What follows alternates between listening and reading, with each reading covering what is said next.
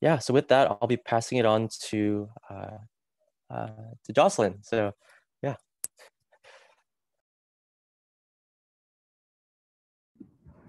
Hi everyone. If you don't know me, my name is Jocelyn Hu, and I'm a second year applied nutrition major. And I'm gonna put everyone in gallery mode because I don't want to stare at myself.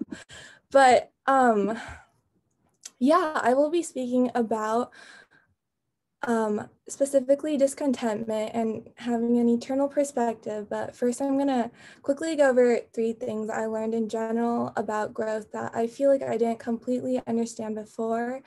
And so the first thing is that it doesn't always look like a really strong uphill.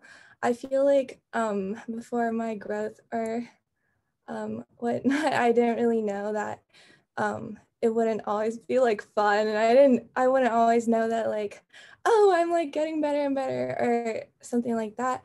But I think um after sharing about my discontentment, you'll get a better idea of that later.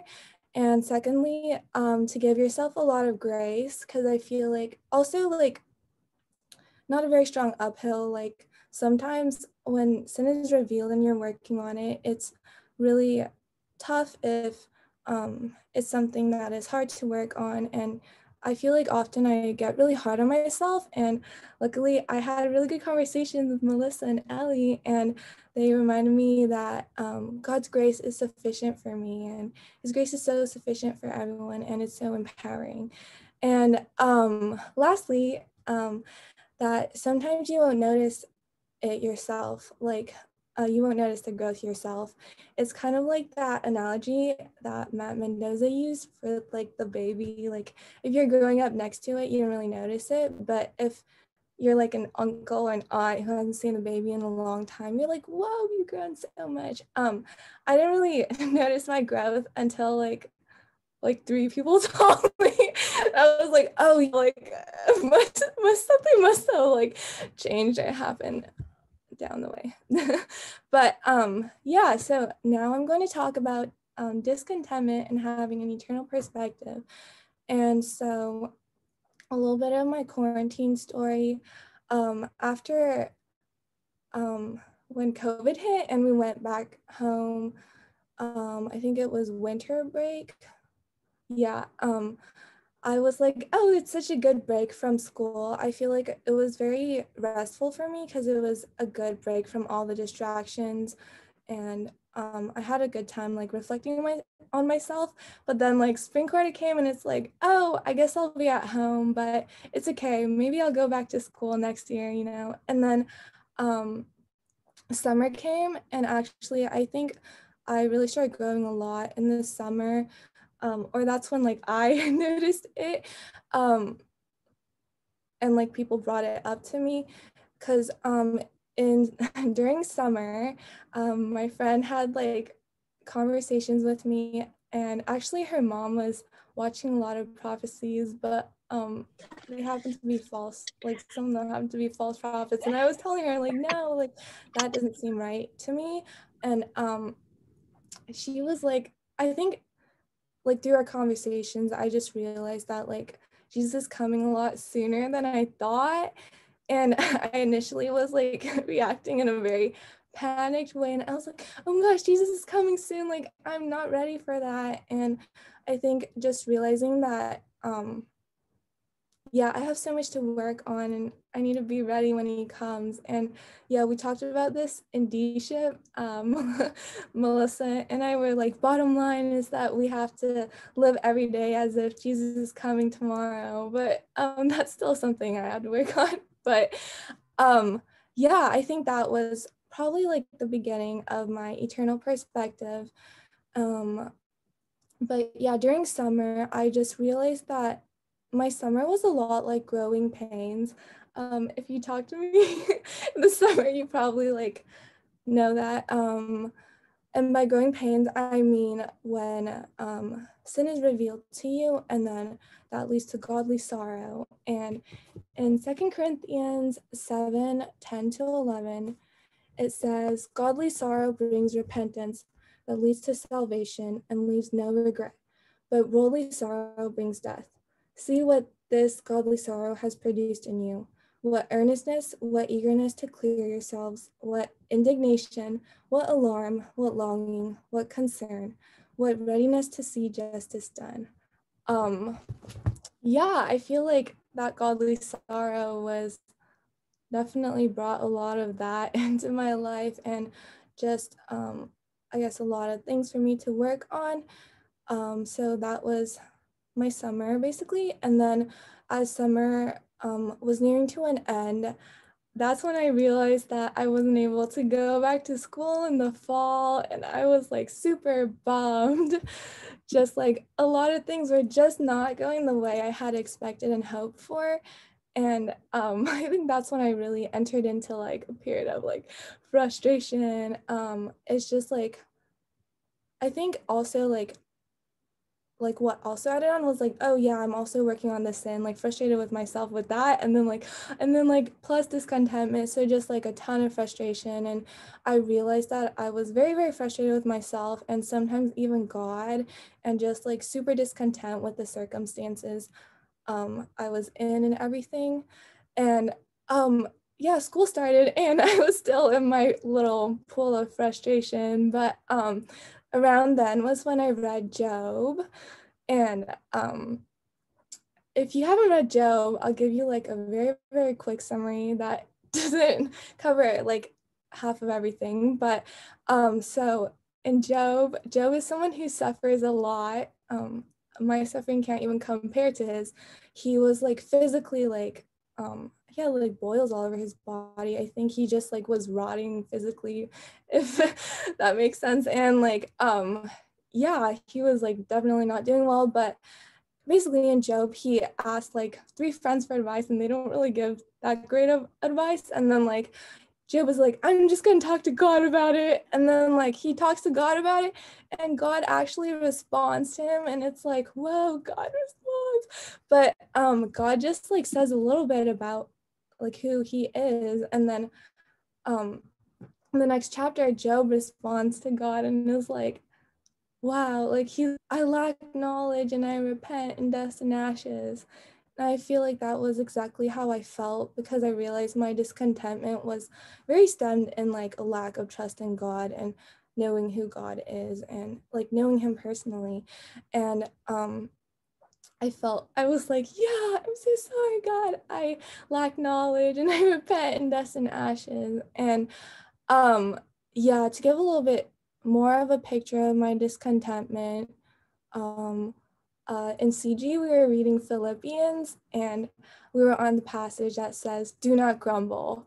And one of the questions was, yeah, so the passage says, do not grumble, but what's like one thing on your mind you want to grumble about right now?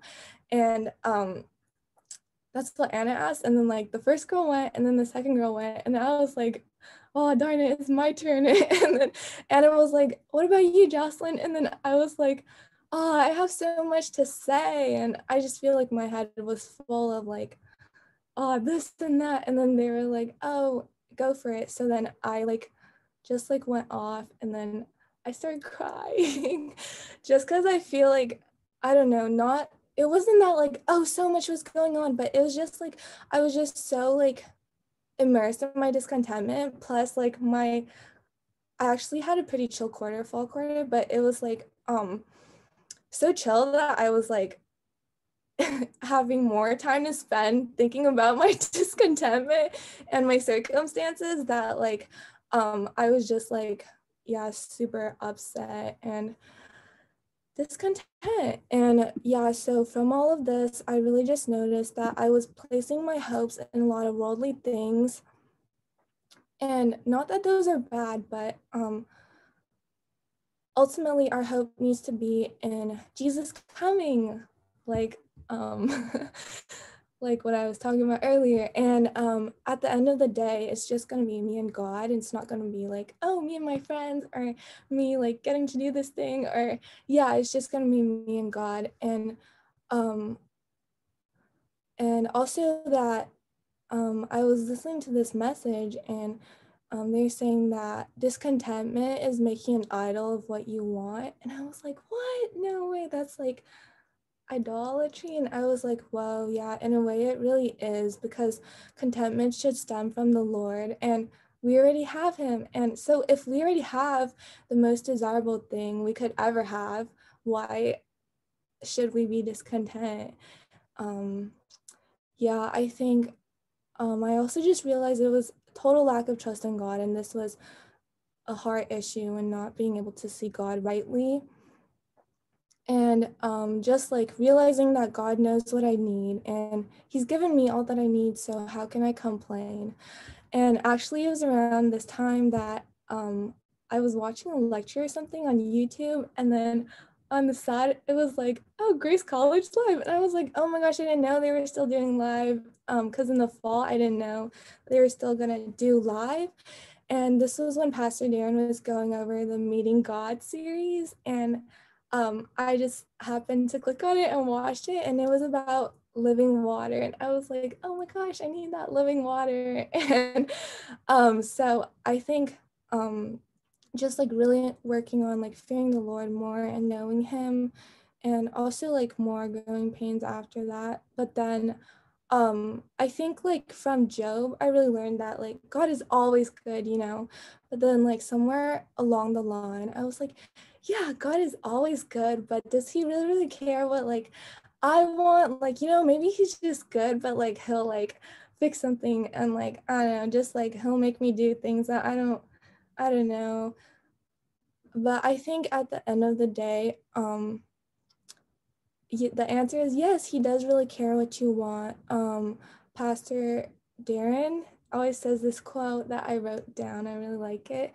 And it's from John Piper. It says that God is most glorified in me when I'm most satisfied in him. And yeah, when I was like pondering over this, I like looked it up and I like read the desiring God thing, because I was like I need to be convinced, you know.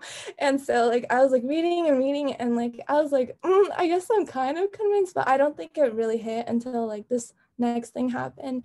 And so this was a little more recently. I noticed that like things weren't going the way I had expected for again, and it's like multiple things in a row. And one of them was housing complications, but there were like other things as well.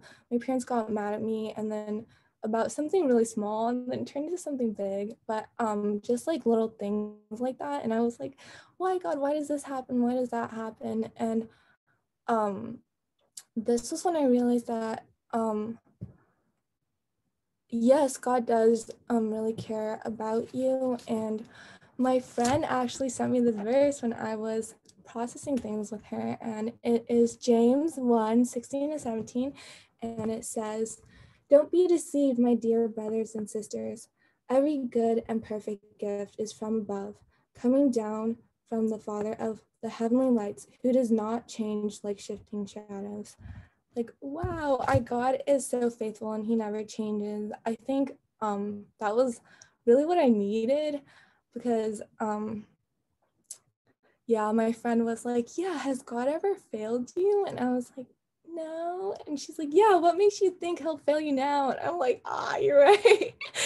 But yeah, so I think that this round I just like, that was super encouraging for me, and just realized that I've been growing quicker to realize that it's a heart issue, and I need to draw near to God when I'm like frustrated and discontent.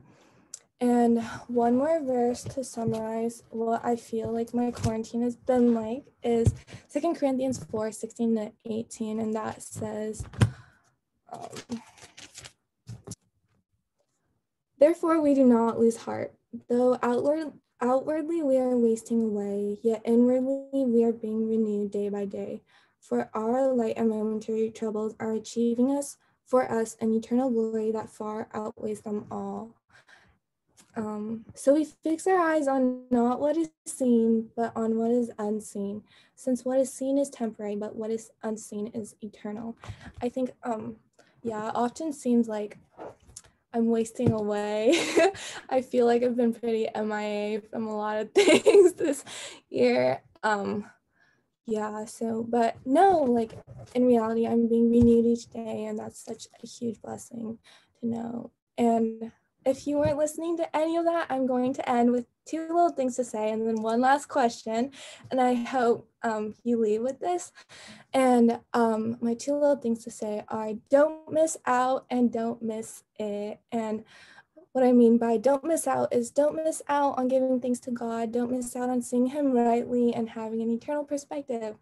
Um, Giving thanks to God and seeing Him rightly are not things non-Christians can do. Only Christians have a God to give thanks to. And if you happen to be non-Christian, I would encourage you to ask someone about who this God is, that He is so great that He ultimately He will be able to satisfy our heart's deepest desires.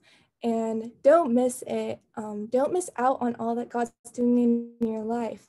And if you don't see it, ask God what He's doing. And also just trust that God's always doing 1,000 things when you're only aware of like 2 or 3 of them. That's also John Piper quote I'm sure you've heard.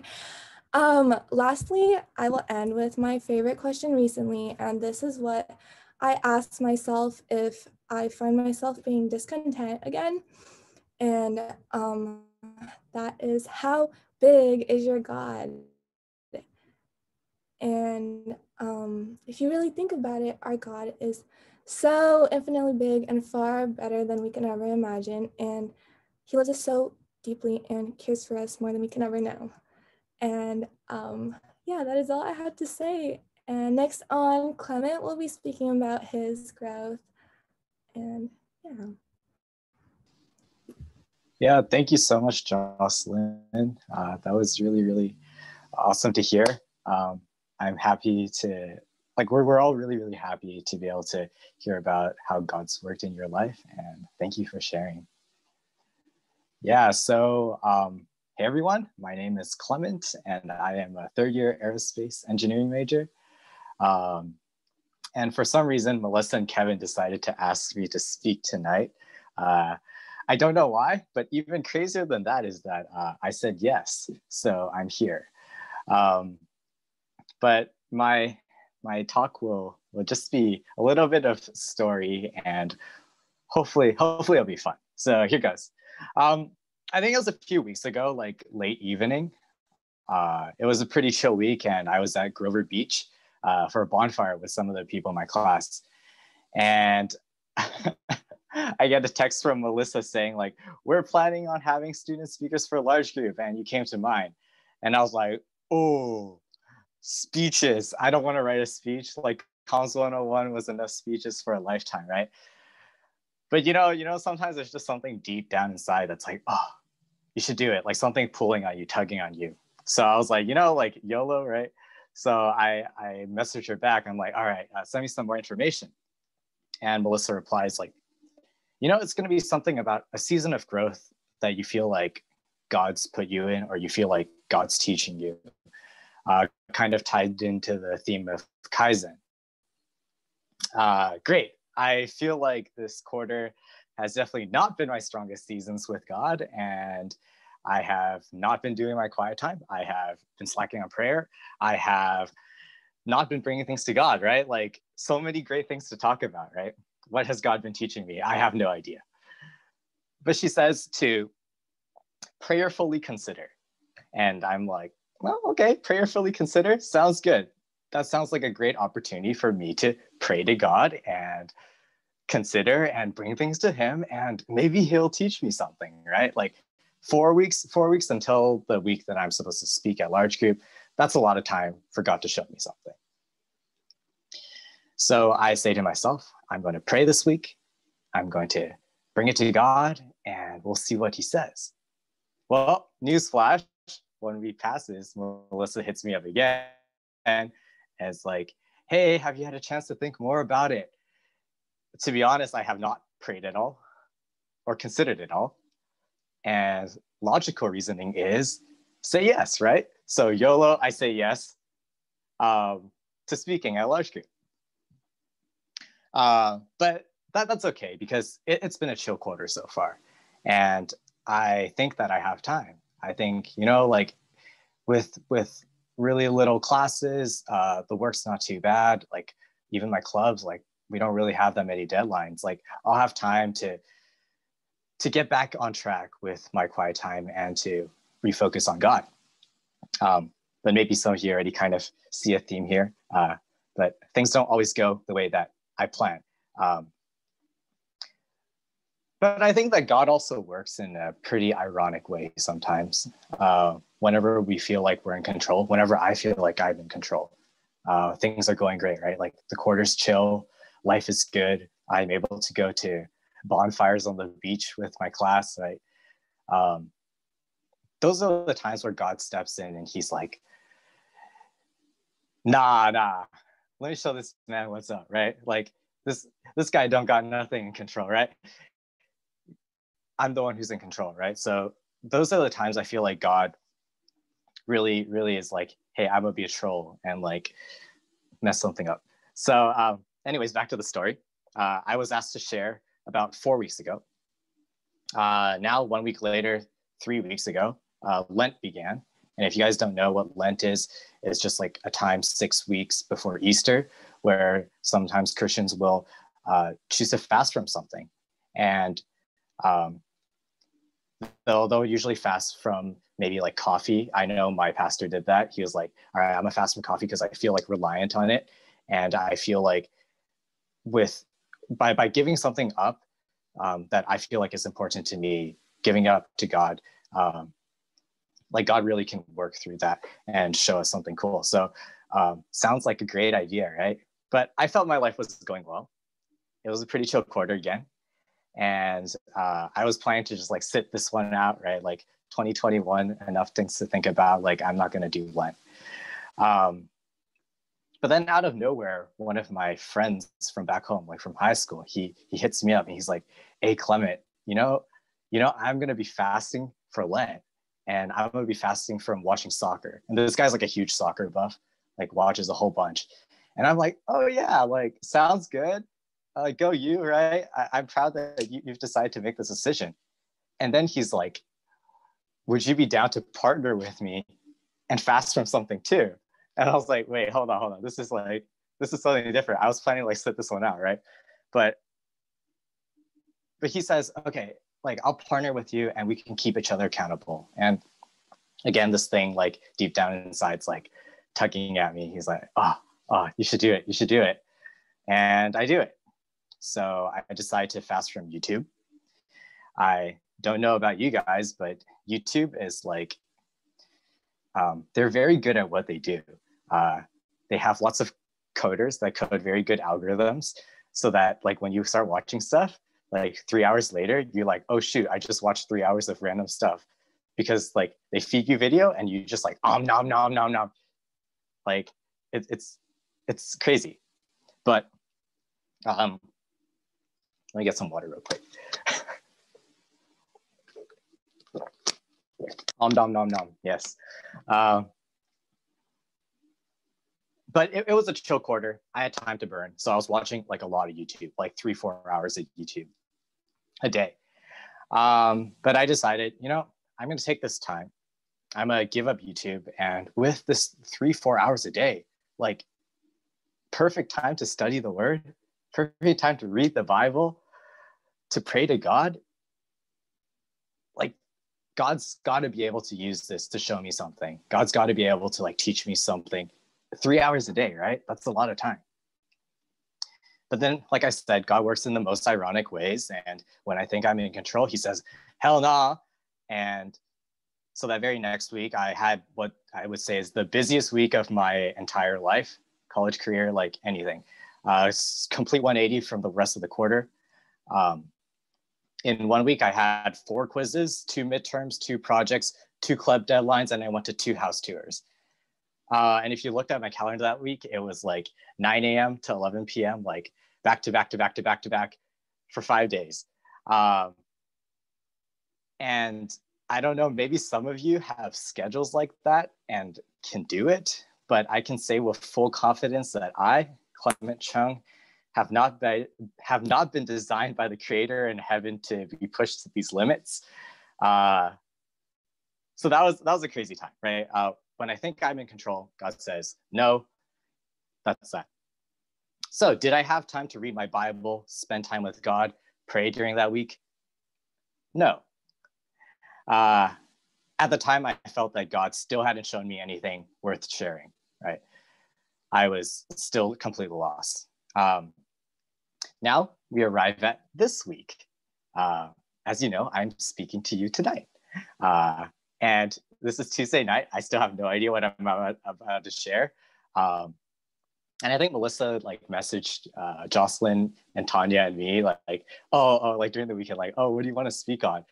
Or what do you plan to speak on? And I gave some like maybe slightly placeholder, slightly BS response that was like, oh, I've been busy and like God showed me something. But sorry, that was like slight placeholder. I actually had no idea what I was going to be talking about yet.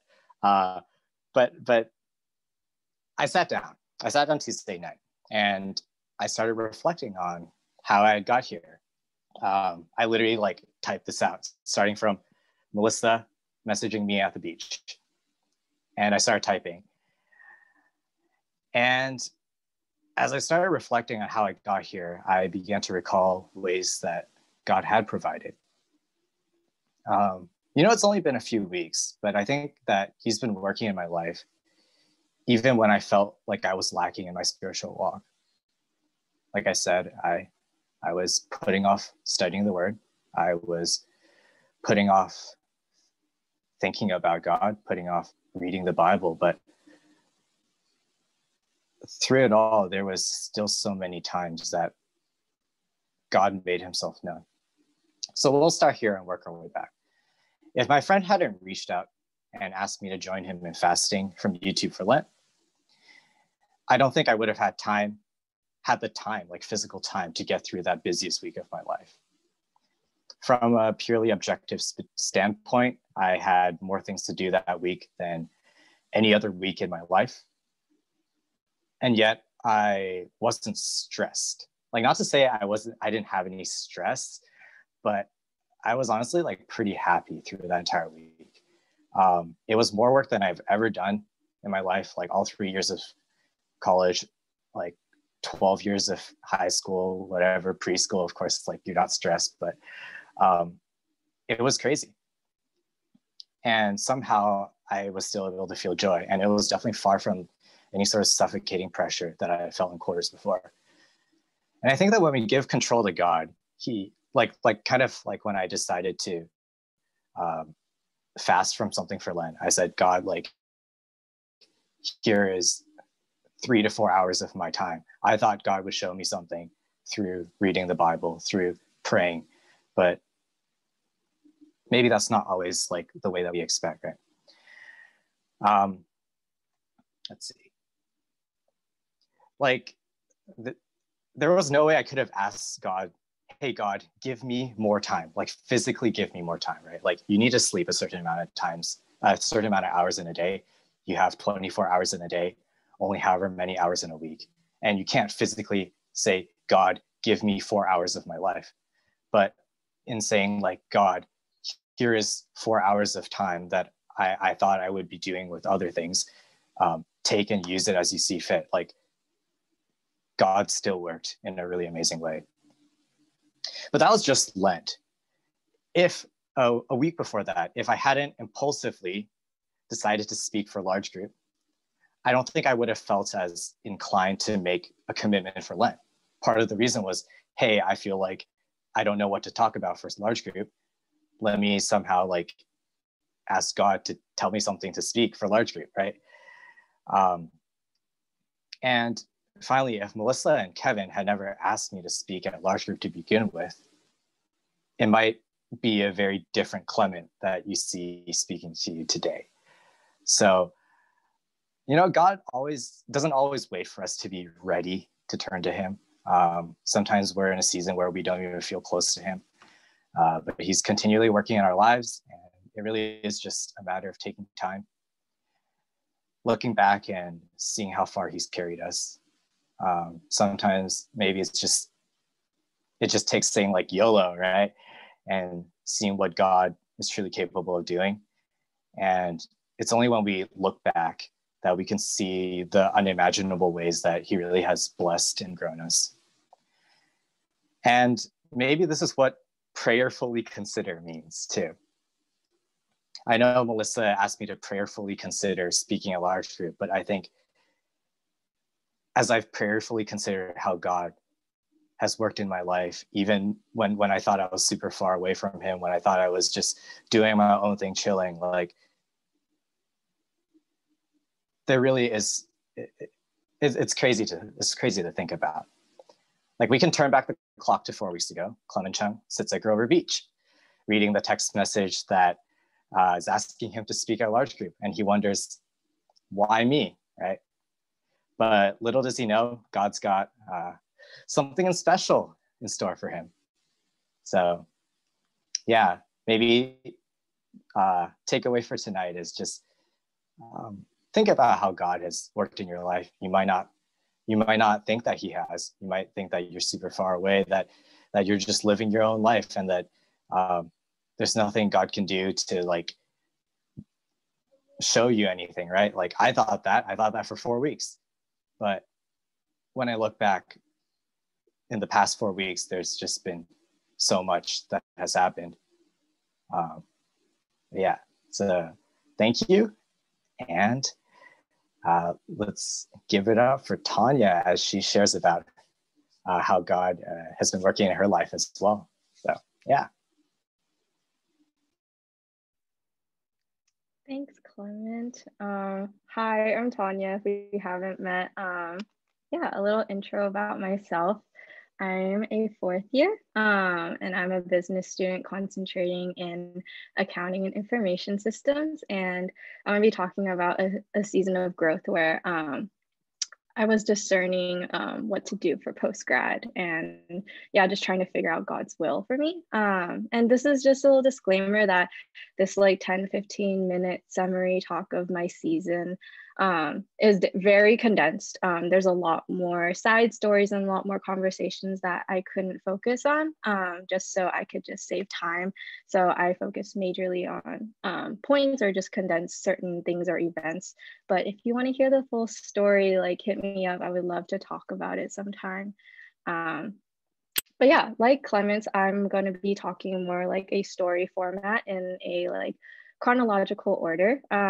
So like I said, I'm a business student going into accounting and information systems, and yeah, accounting is not something I'm super passionate in. So sorry to all the accounting people here. But at the same time, I wasn't really passionate about anything else. And you know, accounting just seemed like the stable choice to go for. And for non-business students, at the end of your 2nd year, you actually have to declare a concentration. So I chose accounting, and I struggled a lot with this actually, because I felt like I was going into this concentration and into this journey with no purpose. And for me, I really need a reason why, and I need a goal that I'm like fixated towards to really, yeah, to just push myself. And yeah, so it was really hard for me to be content with accounting and sticking with this. And I actually really contemplating like switching concentrations, even switching majors at some point.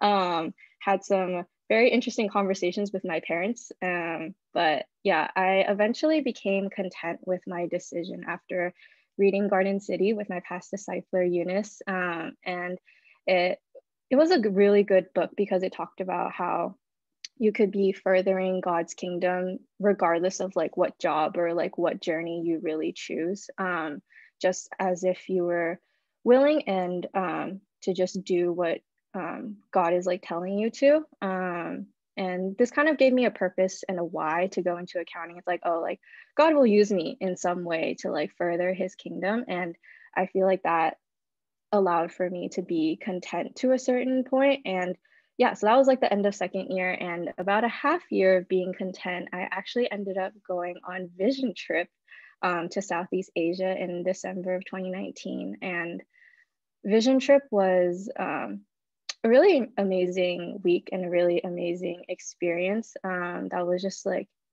filled with so many God moving stories that I wish I could go into detail about, but that in itself is like a whole nother talk that I could do. But yeah, so during Vision Trip, I actually got to talk with one of the stinters. Stinter stands for Short-Term International Team. And so I got to talk to one of them about like why he decided to stint and like give up like financial stability and like pursue that route. And talking about it with him, he explained how an average Asian lives about 100 years, you know, give or take, depending on your hereditary genes. And you give up 1 year of your plans to serve God. That's only 1% of your life. And in our society now, we have that saying of like, time equals money. And, you know, in the scripture, it says like, we're supposed to tithe 10%. And so what does tithing your time look like? And going back to like the 1%, you know, that 1%, that 1 year is not even like up to that 10%. We're not even hitting that minimum, right? And I think that just gave me a lot of food for thought, because for me, I wasn't passionate about accounting, and going on Vision Trip for that 1 week made me really happy. And I was just like, man, like if I could do this, like that'd be awesome. So definitely gave me a lot of food for thought, because it would mean like giving up like some financial stability for a little bit. But yeah, that conversation wasn't like the ultimatum decision, like, yeah, I'm gonna go stint now. But when I came back, it took a lot of thinking. It took a lot of conversations with friends, non-Christian and Christian friends, my parents, extended family, pastor, etc. And those conversations gave me more food for thought that I also do not really have time to get into. But yeah, to just give you like, I guess like a time aspect is like these conversations basically like lasted from January till June. And there were some hard conversations, there were some tears, but yeah, and I think the conversation with my parents too was a hard one, because at first when I proposed this, they were definitely worried, because this was also the start of the pandemic. So the economy was like kind of crashing, and like people were losing their jobs. So they were definitely worried that I wouldn't be able to find a job. And that was like totally valid. And they were also really worried going abroad in the middle of a pandemic as well, because you know, what if I get sick and like things happen, and I totally understood that from their perspective, and it was hard because like I think my desire was there, but like I also understood their worries. And for me, I respect my parents' opinion a lot, because they have been really supportive of me throughout my whole entire life, and I know that their intentions are like just caring for me. So that was like kind of hard to take in at first. So yeah, that was like March-ish. And so my internship rolls around. I had an internship with one of the Big Four accounting firms, and this is around like July, I believe, of last year. And yeah, I proposed to my recruiter about like wanting to start a year later, rather than the usual right after graduation. And she said that, yeah, usually it's possible to accommodate for this, but with the pandemic, it just like kind of changed a lot of things. And I totally understood that it changed a lot of things for everyone. And yeah, at that point, I was like, all right, God, like I did like whatever I humanly could. I put everything on the table, and I'll be content with wherever you put me, whether that be in full-time corporate work within accounting, or yeah, taking a year for missions, or even like full-time missions, or yeah, that was also on the table. So throughout my internship, I was just like kind of like thinking about it, but I definitely did not want to like probe my recruiter or anything. So the week of when like offers were supposed to be kind of like told to people, I actually wrote in my prayer journal asking God for like reassurance that I was doing something right, some sort of like signal from him that that I was doing his will. And by the grace of God, I got an offer to start in fall 2022, a year after my graduation. And yeah, it was really cool, because the person who was actually giving me my offer was asking like, oh, like, why are you taking a year? Why are you starting in 2022 if you're going to graduate in 2021, right? And I told him like my passion to want to go stint and go on this like 1-year mission trip. And he was like, wow, that's so cool that you want to travel abroad to do that work. Like most people want to go travel and have fun and just vacation, but you're really going out there with a purpose and furthering God's kingdom and pursuing that calling with your faith. And for me, that was like, I was like very shook just because I have met this man for 5 minutes and like he was just saying these things, and like obviously I didn't want to be like, are you Christian? But yeah, he just reassured me of the next steps that I was taking in life. Whether he was Christian or not, he reassured me that what I was doing is the right choice. And I think, yeah, that was like such a God moment, and like God's hand was definitely in there. And that's like what I needed at that moment to just like be content and like reassured in my decision. And yeah, now my parents are very on board as well because they see that I have financial stability in the near future. So everything's good now. So that's where I am now.